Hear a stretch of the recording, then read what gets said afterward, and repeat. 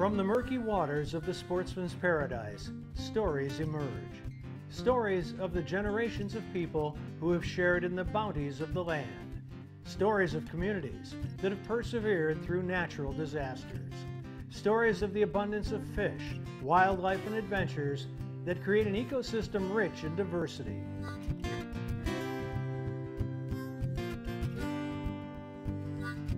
And from the silted banks of the mighty Mississippi to the soggy marsh bottoms, from the tops of towering pine forests to the depths of the salty Gulf, human and animal have shared this fortune for centuries. Enjoy these stories as told by outdoor journalists who travel across our state, documenting the adventure, sportsmanship, and heritage that make us Bayou Wild.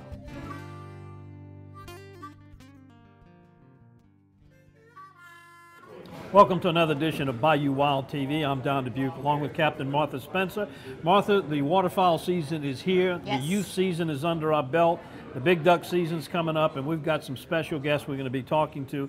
One thing that people don't realize is a lot goes into creating a good habitat Absolutely. For waterfowl. Yes. It's a species that travels the entire continent, so it's important that Canada, the United States, and Mexico all participate hand in hand. We've got a story on how Ducks Unlimited does that. Ducks Unlimited Canada has been conserving wetlands now for 80 years across the country. We focused on the prairies in the early years, and very early on in our history we developed a very strong relationship with people in the state of Louisiana. Between the prairies of Canada and the wintering ground along the Gulf Coast, you have two of the most important areas for waterfowl on the continent. And the relationship that the birds have made coming back and forth has translated into interest both sides of the border amongst the people who are interested in waterfowl and wetlands conservation.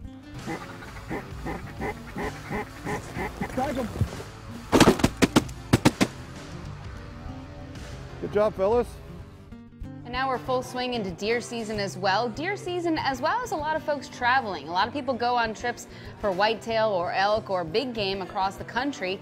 But a lot of folks maybe underestimate the preparation involved. So we're going to be talking about hunting fitness, whether it's simply how not to cramp up in a tree stand to stalking elk out west. There's a lot you need to do to prepare yourself as well as your gear. We're going to be talking with the owner of CrossFit NoSurrender, Shane Venetia.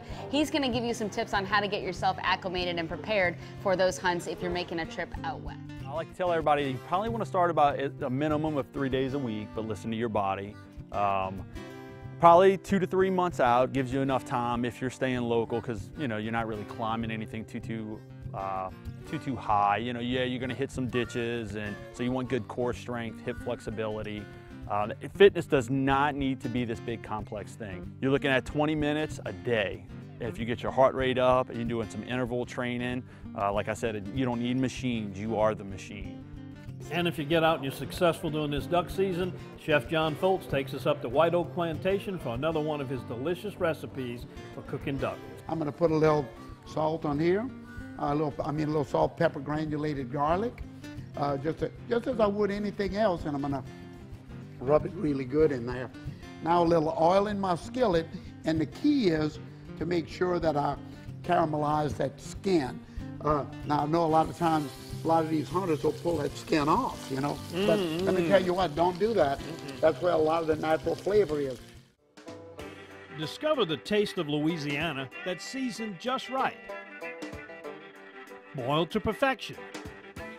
Enriched with tradition. A taste that's savory, crispy, and a little sweet. Discover the taste of Louisiana fish fry products. If you're lucky enough to bag a deer or a hog this season, bring it here to Double D. Double D processes hogs and exotic game and guarantees your product is always the meat you brought to Double D. Double D Meats in Bogalusa, home of country smoked, spicy jalapeno cheddar, and other customized flavors.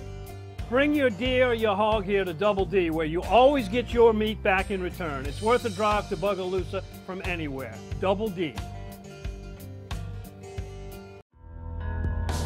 One of the big things that I've learned about Ducks Unlimited, and something that's really important to me, is that it's not just about this farm.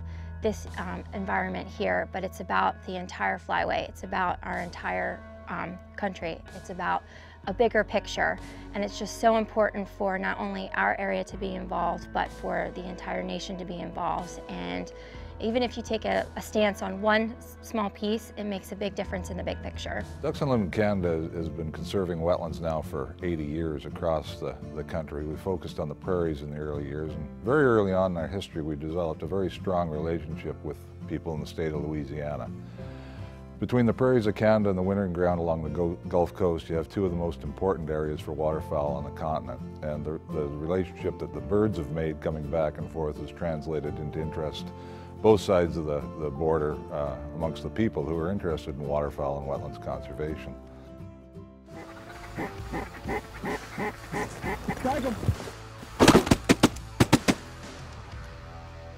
Good job, fellas. Well, here in Louisiana, the vast majority of the ducks that we kill are raised someplace else, with the exception of mottled ducks for sure, and a good portion of our wood ducks, which come from here. All the rest of the birds we kill are species that nest in the northern breeding grounds, in the north central United States and up into Canada.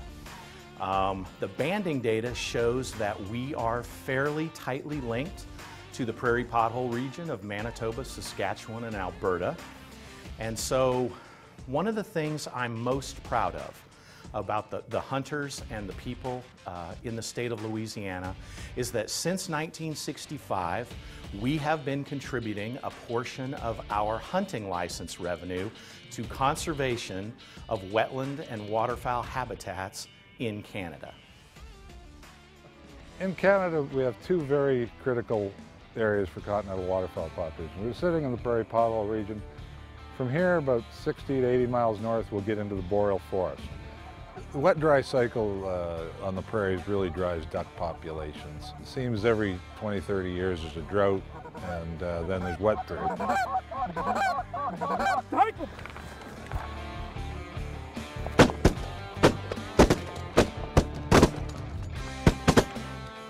So yesterday we were second guessing ourselves, the birds weren't coming. Today there's people out walking around on the decoys, the birds are locking in. We're hiding, finishing them off. Just got to be where the birds want to be. Yeah, we're seeing the direct effects of great scouting. The guys at Ranchland have done their homework. I mean, we are right absolutely on the spot. We've been very fortunate for the last 20-some years to have had very wet conditions on the prairies. When the prairies go through that dry cycle I've talked about, the boreal forest is really the continental buffer for waterfowl population. The birds that would have bred on the prairies move up to the boreal forest in those years. In these wet years we've seen the cost of repairing roads and infrastructure go up due to the flooding that happens due to wetland drainage. We need to find ways to compensate farmers for the value of those wetlands that they see as getting in the way of their bottom line. We've had 17 of the warmest years on record in the last 18 years. We have had large changes in agricultural practices up and down the flyway. And so it is perfectly natural for birds to adjust their wintering distribution based on environmental and climatological and land use conditions. And those of us here in Louisiana know that. We know that because we've seen white-winged doves invade us from the south, black-bellied whistling ducks, much larger populations now than in the past. And that has nothing to do with any intentional human management.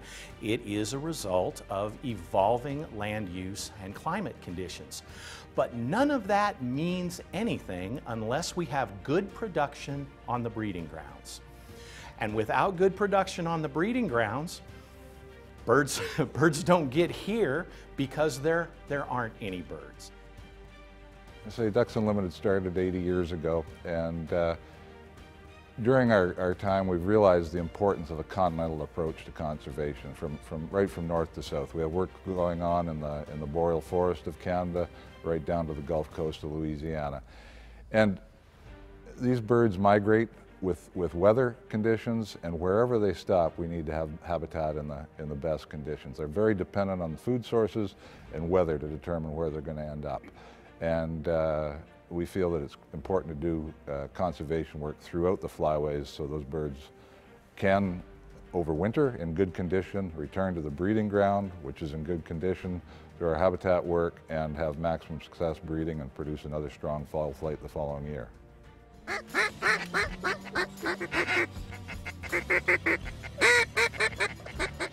They're coming back. There's two. Hunting is managing the habitat and changing the landscape in a way that maximizes production of the game species we're interested in. And that is precisely our relationship with our Canadian partners. I think there's a strong cultural tie between the state of Louisiana and Canada. Most of the Cajuns originated in eastern Canada. And I think that relationship and that affinity between Canada and Louisiana still remains strong today. Certainly we share an interest in those migratory waterfowl, and that strengthens that tie between the state and the Canadian jurisdictions. It's not just about shooting a duck and cleaning the duck, but that's important to learn how to do that too. But it's where did the ducks come from? And what is it that we need to do to make sure that your children, your grandchildren, your great-grandchildren are able to enjoy what you just enjoyed today.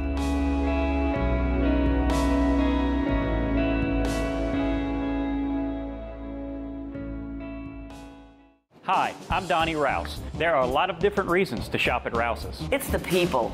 Everybody that works here is just so nice. Our stores get deliveries 7 days a week. They have such a wide variety at Rouse's. Everything's in stock. I mean, everything. We use Rouse family recipes and ingredients found right here in the store. It's the food. Rouse's food tastes like homemade. And they're local. Like us. We also have great prices. That's the difference Rouse's makes. So when we look at our duck, it's going to look like kind of medium rare to rare, but it's not. It's cured all the way through. And I have some right here. Oh, yeah. And you see, I want you to take a look at what this looks like. Now, we've taken the duck and made a beautiful salad with it. You can put a little dirty rice under this. You can put a little pasta on it if you want to. It doesn't really matter. You know, just let your preference be your guide there. And I'll take a little bit of this dressing. If you hunt or fish, you really need to check out 20echo.com. It's an app that you can take on the water or on the hunt. It logs all the information. It's got the date, the GPS location, tons of information to log your catch or kill. It's a great thing to have. Check it out at 20echo.com and you'll see it more on Bayou Wild TV. Here's how I guarantee my crawfish tastes great every time. I use what the pros use. I use Louisiana Fish Fry brand seafood boil. Why do the pros use Louisiana Fish Fry seafood boil? Because, guys, it has more herbs and spices. It has a much better flavor. It's easy, just pour and boil. Louisiana Fish Fry brand seafood boil. Find the yellow bag and pour and boil for great crawfish every time.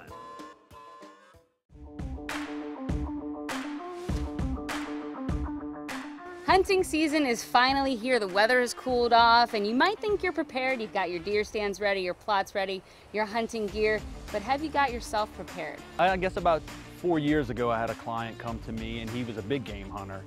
And he had just got back from hunting in Canada and expressed how out of shape he was.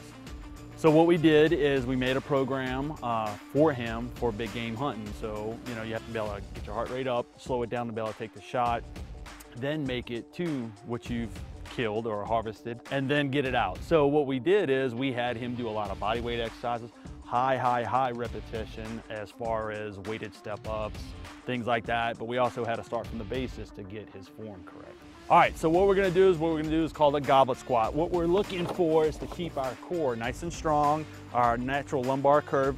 You want the whatever weight, and this doesn't, if you're just starting, maybe don't even use weight, just do an air squat. We're looking for a crease of our hips below the crease of our knee. Tempo squats, you can go down nice and slow, pause, and then explode on the way up, and you're good with something like that. And we also have a sandbag. So what I'm gonna have Martha do is put that on her back. Again, a bag of corn can be used for this. Everybody's got that.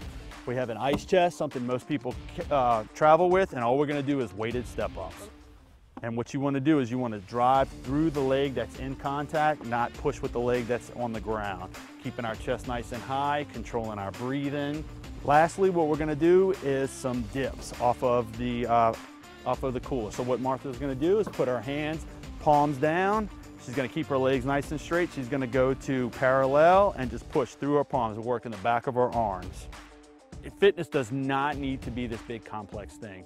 What we're talking is some of the equipment I have here I brought out. This is something I normally travel with. It's a bag, I put a kettlebell and maybe a set of dumbbells in it, and that's pretty much all I bring. You're looking at 20 minutes a day. If you get your heart rate up and you're doing some interval training, like I said, you don't need machines, you are the machine. Last thing we're gonna do is what's called a thruster with a kettlebell. So Martha's gonna pick up the kettlebell with one hand. She's gonna hold it in a front rack position. She's gonna squat, and as she comes up, she's gonna press. She'll squat, up, and press. Again, all repetitions, you wanna go higher for what we're doing, for what our goal is to achieve. Yeah, we're not trying to build huge muscles here. We're trying to make you functionally fit. I say always protect your lower back.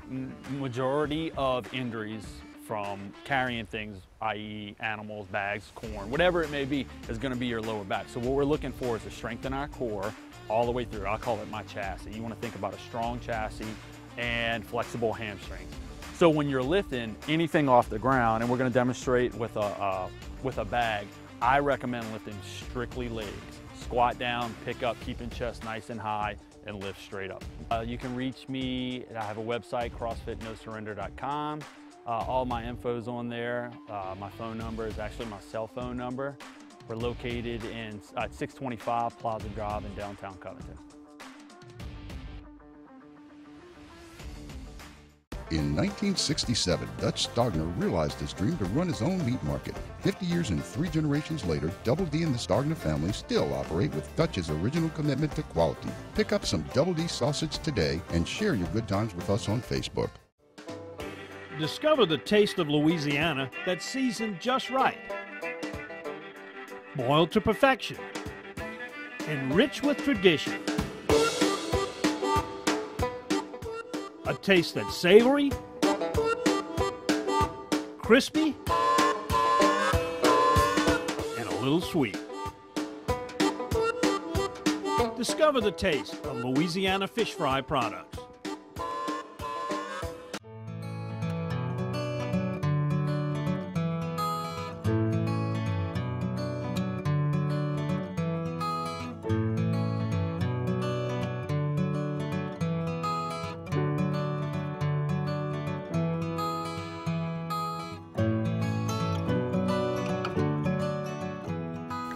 Find out if alternative treatment is the answer to your pet's health issues. Contact Dr. G at vetnaturally.com.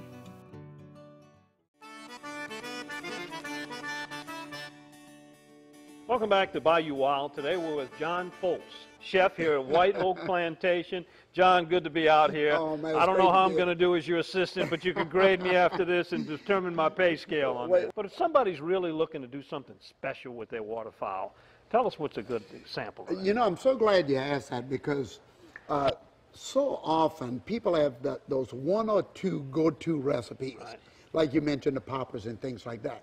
And they know how to do them well, they're comfortable with them, and it gives them an opportunity to use up the freezer. Forget about that you know, game has to be cooked one way. No, right, game can be cooked the way we in restaurants, or the way I like to do at home. And this dish right here is a perfect example of it, because whether you have speckled-bellied goose, or whether you have any duck species, you got good, great mallard, teal, of course, I like the pot roast, and I love my little teal, so I have my favorites. But on, say, a mallard, which is a perfect dish for this, or like I said, breast of speckled belly would be good as well. Oh, gray duck. That's a common bird, too. Gray as well. So what I like to do in this particular case with these duck breasts is to brine them. And brine will not only add moisture, but it'll add flavor to the dish. People are confused about brines. Well, let me tell you how simple a brine is. We're going to use, why don't you take this and pour about 2 cups in there. That's sweet tea, just like you're going to drink out in the yard or at lunch today. And that's plenty right there. That's sweet tea. Tea has an acidic base to it. It's got flavor. It's got sugar in it. You're going to sweeten it up a little bit more. Now, to make a brine, you need salt. And people think, oh my God, that's way too much salt. But the salt is just going to interact with that meat just a little bit to flavor it up. So you go ahead and stir that. That's a process called osmosis. Osmosis, See, I that's know exactly. a few things. I'll tell you what, you really impressed me with that, because that's exactly what it is. So salt and sugar, the two things that you really need to just interact flavor into the game.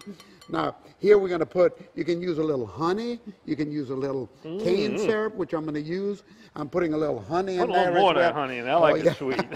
But what I really want our viewers to know is that you can make these things just with common elements around the house, and what you've created here is a flavor base, that's all. Now people will say, oh, look how much salt he put in there, look how much sugar. Remember, y'all, you're not going to have that flavor going into the duck. It's just going to slowly, and I'm just using a domestic duck here, but you can use any, as you mentioned, whether it's gray or whatever it is. You're going to put it in here. Now I like to put it in a plastic bag, just kind of seal it, throw it in the refrigerator. You can leave it in that brine as little as 3 to 4 hours, or you can leave it overnight if you want to. You're going to rinse it off nicely the next morning, and here it is. Start to pick up. You can see the change in the flavor. I'm going to put a little salt on here, a little salt, pepper, granulated garlic, just as I would anything else, and I'm going to rub it really good in there. Now a little oil in my skillet, and the key is to make sure that I caramelize that skin. Now I know a lot of times, a lot of these hunters will pull that skin off, you know. But let me tell you what, don't do that. That's where a lot of the natural flavor is. Now the brine is going all the way through. The meat is totally flavored at this point. I can add just a little more of a touch of that pepper on this side, a little more garlic. And I don't want to rush this. I would just kind of let it go. I want the skin to crisp up nicely. And I would let it just simmer here. I can go into a 350-degree oven in a minute and let it sit. I'll put a thermometer in it, get it up to about 135 or 140. 135, you're still going to have that pink inside to it. And then the only thing I'm going to do with this now is to make a little dressing to go on top of the salad after. Well, this is a good place to take a little break, and we're going to come back with the chef and show you how you can be a gourmet duck hunter right here on Bayou Wild. And using the ducks that's in that freezer. You got it. Here's how I guarantee my crawfish tastes great every time. I use Louisiana Fish Fry brand seafood boil. Why do the pros use Louisiana Fish Fry seafood boil? Because the flavor is so good. It has more garlic, onion, paprika, lemon, and not too much salt. It has much better flavor. Louisiana Fish Fry brand seafood boil. Find the yellow bag, pour and boil for great crawfish every time. In 1967, Dutch Stogner realized his dream to run his own meat market. 50 years and 3 generations later, Double D and the Stogner family still operate with Dutch's original commitment to quality. Pick up some Double D sausage today and share your good times with us on Facebook. Closed captioning made possible by Ceto.com. Become a member. Welcome back. We're with Chef John Folse today, and he's showing us how to prepare ducks or other waterfowl as sweet tea brine duck. And John, pick up where we left off. Well, first of all, I want everybody to see what this looks like once it comes out of that brine. And by the way, you know, we have our recipes on our website, too. You can go to jfolse.com or just type in John Folse. Well, they're taping this, too. They're DVRing this. They got it. They got it. Okay, good. So here we are. So the skin's going to be nice and crispy. And I just want to make sure at this point, I'm going to be honest, I like duck about medium rare. A lot of people kind of stay away from that and they want it cooked all the way. That's fine. The brine's going to add additional moisture, which makes the well-done duck taste so much better as well. So, like I said, I would go into the oven with. Now, let's make a little salad dressing real fast. Sorry. Give me that egg yolk right there. You can dump it right in. And you can just, that's all I need. And then a little red wine vinegar. We make it a little, just a little vinaigrette. That little orange juice right there. And again, you don't have, you know, we making this little Creole mustard, but my guys, all the salad dressings in the store, you can go into the store and find some interesting thing that's going to be just great with this.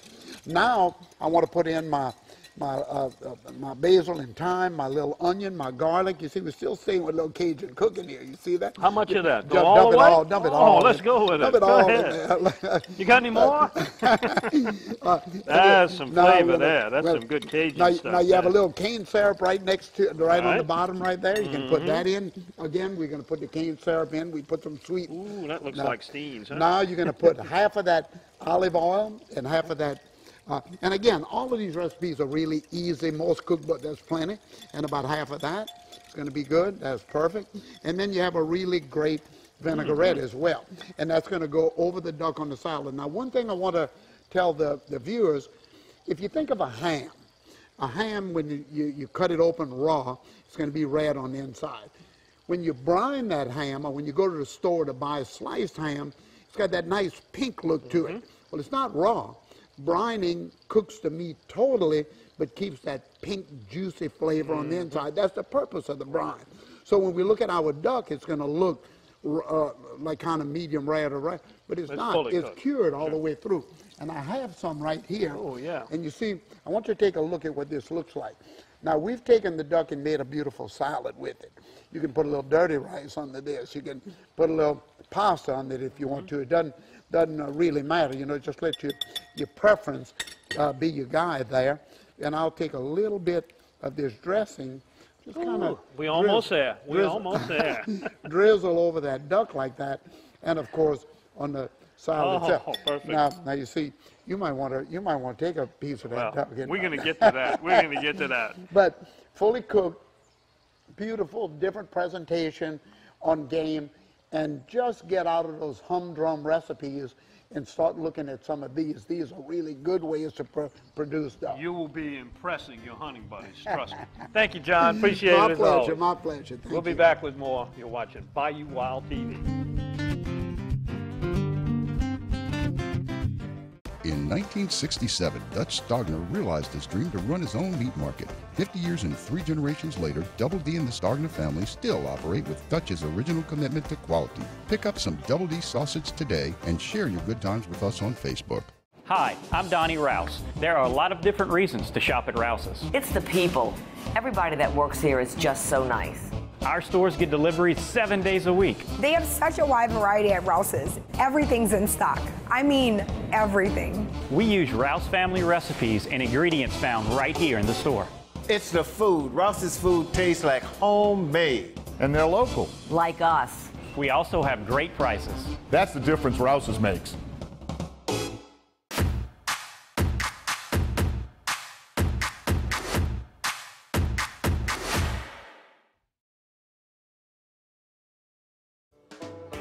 Discover the taste of Louisiana that's seasoned just right.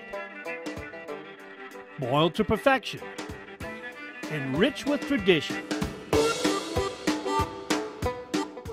A taste that's savory, crispy, and a little sweet.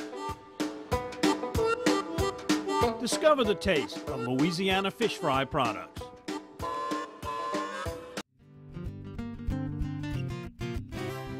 And remember, you can always follow us on social media. We have all of our episodes on YouTube. Check out the Bayou Wild TV channel. You can also check us out on social media, Facebook, Instagram, and you can pick up a Bayou Wild t-shirt or long sleeve at BayouWildTV.com. Get yours today and have a great day.